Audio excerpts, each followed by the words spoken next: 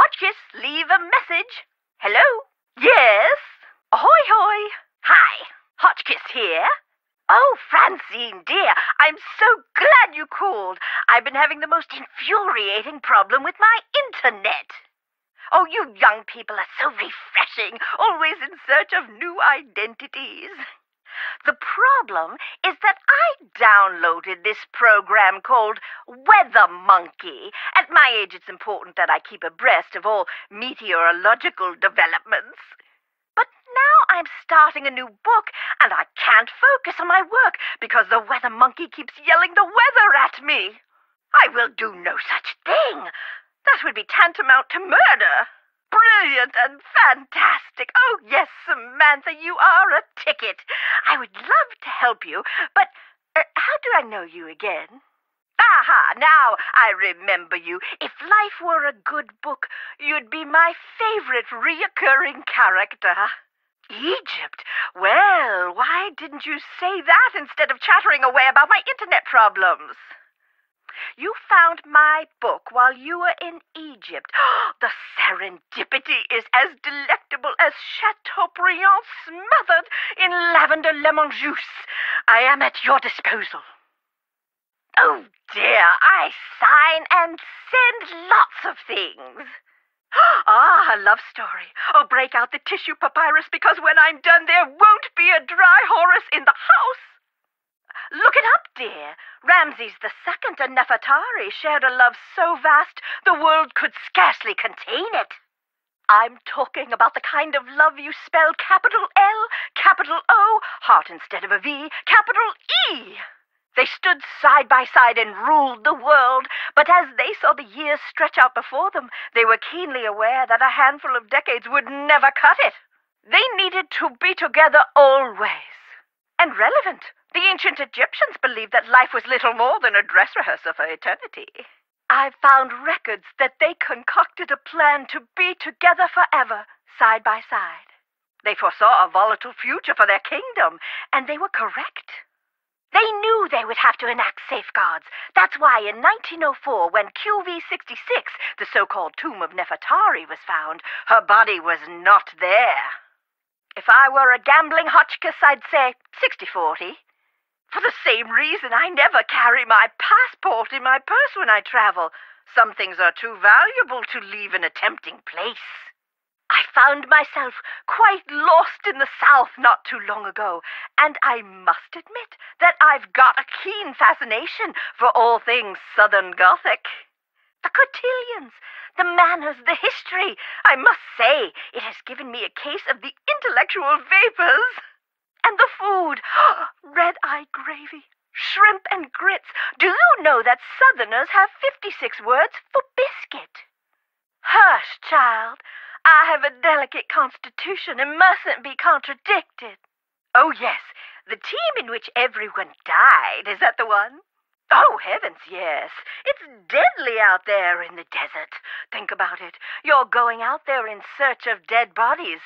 There must be a reason they're in favor of the area. Indeed not. That had already been discovered. They were searching for Nefertari's mummy. Oh, it's best you not concern yourself about that now, given your current location. It's a complicated issue. It makes no earthly sense, now does it? But still, the tombs have claimed enough lives to make a fool of logic. It was one of the most significant finds in archaeology. They call it the Sistine Chapel of Egypt. It's where my fascination with the royalty of Egypt was born. The color alone took my breath away. We think of ancient Egypt as being a subdued sand color, but it was a riotous display with all the visual delights of a midsummer gelato shop cooler case. They only found kneecaps, which supposedly means that her tomb was robbed. I do. What good is the mummy without the context? It's the placement in the tomb that makes the mummy valuable. There are two queens I find most fascinating in ancient Egypt, and for exactly the same reason. They were hidden. Hatshepsut is the first. Exactly! 20-some years of peace and stability, and after she dies, Thutmose III's ancient cronies try to erase her from the record. Jealousy, revenge, fear that his reign would never equal hers. You name it, but you can't keep a good woman down. Despite the efforts of Thutmose III's supporters, her legacy endured. In my opinion, she's the opposite. She was obsessively preserved in the historical record, but it was her tomb that was hidden.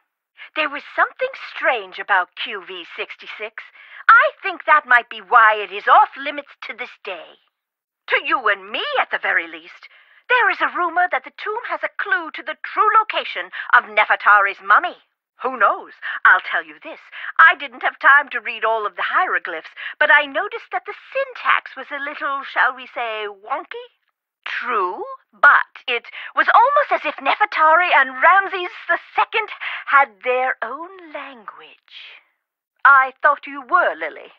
Hotchkiss prank! Oh, you're such a good sport, Nadine. That's a little silly of her, don't you think? Curses may only be a figment of our overactive imaginations. There are more pressing things to worry about. Most Egyptologists die because the desert is inhospitable and positively crawling with diseases. Horrid molds and bacteria that have been breeding for thousands of years unchecked. And let's not forget the lack of structural integrity of most of the tombs. Oh dear, everybody dies, but life isn't worth living if you don't take a few risks. Although I guess I should stress that everyone dies much faster in the desert. Much, much faster. Yes, I have. He is December on my Men of Archaeology calendar. It existed the second I made it. Is he there with you? He is. Oh, I am not an advocate of pulpy romance novels, but if I were, I'd call that an archable trait. In Chapter 1, he'd swagger into the excavation site, the picture of a rascal with his dusty leather jacket and decidedly European haircut, his cocky ne'er-do-well smirk displaying his perfectly white teeth, but by the end he'd be sweetly holding flowers and saying, "Professor Hotchkiss, I'm dying to discuss your latest publication." A colleague of mine has guilted me into editing her latest romance novel, and I must confess I cannot wait until the project is completed. Reading page after page is absolutely wreaking havoc on my metaphors. Anyway, what were we talking about? Abdullah, that's what. He's a cold-blooded hotshot with only one setting: success. Oh, sorry, I've also been helping my nephew break into the movie trailer business. Oh, Hotchkiss, why must you always burn the candle at both ends?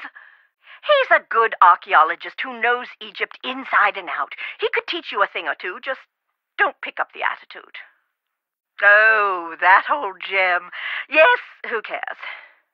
Well, unless they're sending us a bill, does it matter?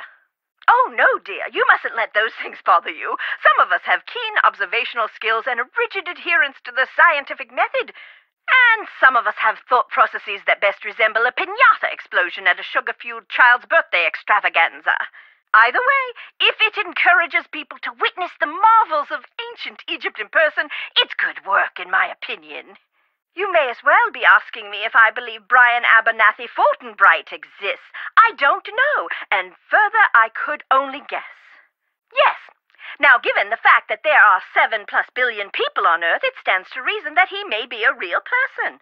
And if we apply the Drake equation, we will find the astronomical, no wordplay intended, dear, number of habitable planets in the universe. It is possible that the Anunnaki may exist.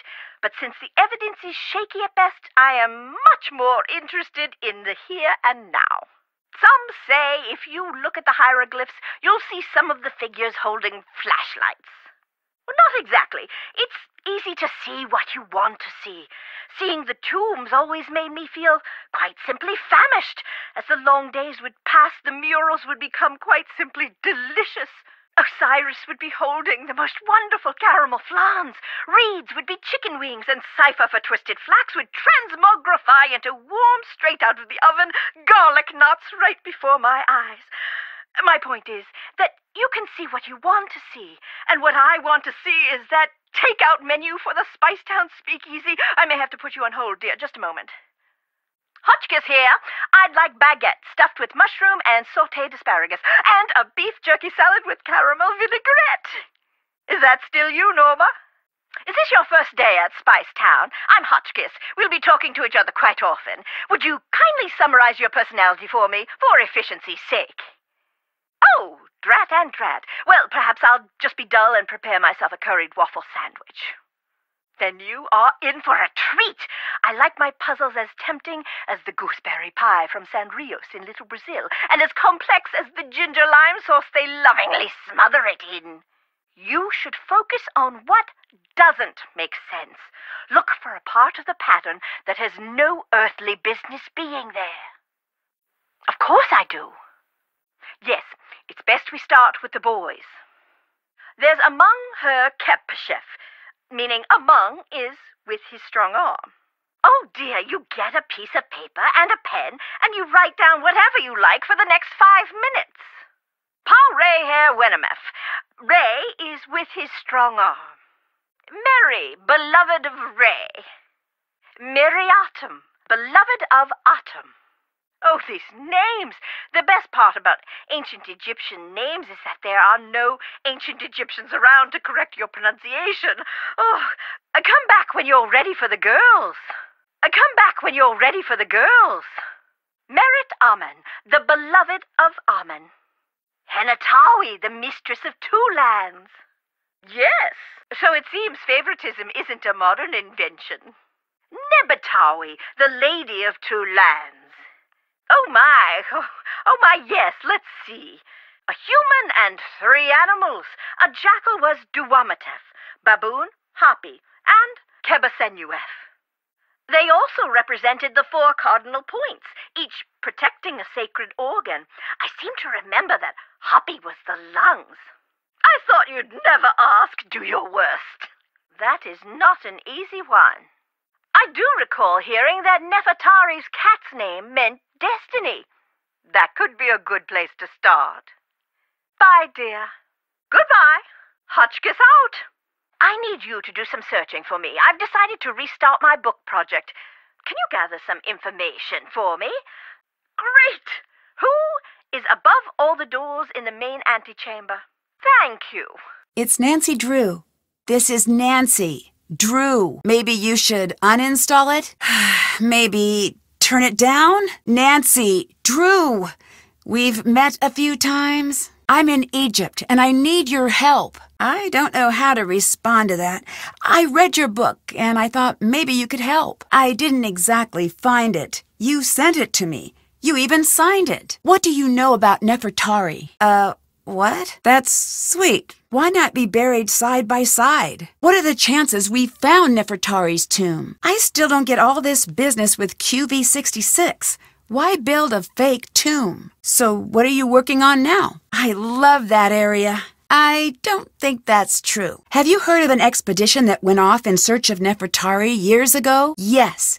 Do you think that story is true? But this expedition wasn't searching for QV66, right? What do you think happened to them? What is the story with curses? What makes it so complicated? Still what? You mentioned an expedition that found QV66, Nefertari's tomb. And you don't think Nefertari was entombed there? You disagree? Why is Nefertari so important? I think I've heard of her. She was the pharaoh that was almost removed from the historical record, right? Why? Stub. And Nefertari? How sure are you that Nefertari's tomb was hidden? It is? Really? I don't know how hieroglyph syntax could be non-wonky. Lily seems to be taking this curse business very seriously. The other Lily? That's what I think. That's less than reassuring. Have you heard of Abdullah? You're kidding me. Does that exist? Yes. He seems full of himself. I no longer know. Have you heard of the theory that aliens built the pyramids? Who cares? With all of your work, I assume you'd at least care. Do you believe the Anunnaki exist? Is that a name you just made up? Same here. You said the evidence of the Anunnaki is shaky. What evidence is there? Okay, that's strange. I'm still on. That can't be a real food item. Nancy? No, it's Nancy Drew. Still on the line, still in Egypt. I need your help. The hieroglyphs here don't make sense. Do you know anything about Nefertari's children? Can you tell me their names? How do I spell that? Sure. I'm ready for the daughters' names now. Got it. Okay. And the children were mentioned in order, from oldest to youngest, right? Perfect. Thanks. Great. Can you help me sort out some canopic jars? I need your help with a riddle. The path lies in destiny. Can you tell me the names of Nefertari's sons again? Can you tell me the names of Nefertari's daughters again? Can you tell me the names of Nefertari's daughters? If it means you'll tell me the daughters' names, then sure. I'll go look right now. Isis, Nephthys, Mot. I found out who is above all the doors in the main antechamber. It's Isis, Nephthys, Mot. I found out who is above all the doors in the main antechamber. It's Mot. I figured out what that cat has in its paws in the mural. I know what the goddess next to Horus is wearing. I know what the statue of Osiris is holding. I know how many vases are on the pedestals in the passage to the cat mural. I know what's on the wall trays in the cat's tomb. I figured out what's strange about the mural above the main entrance. I found out what Sekhmet is holding in her left hand in the cat's tomb.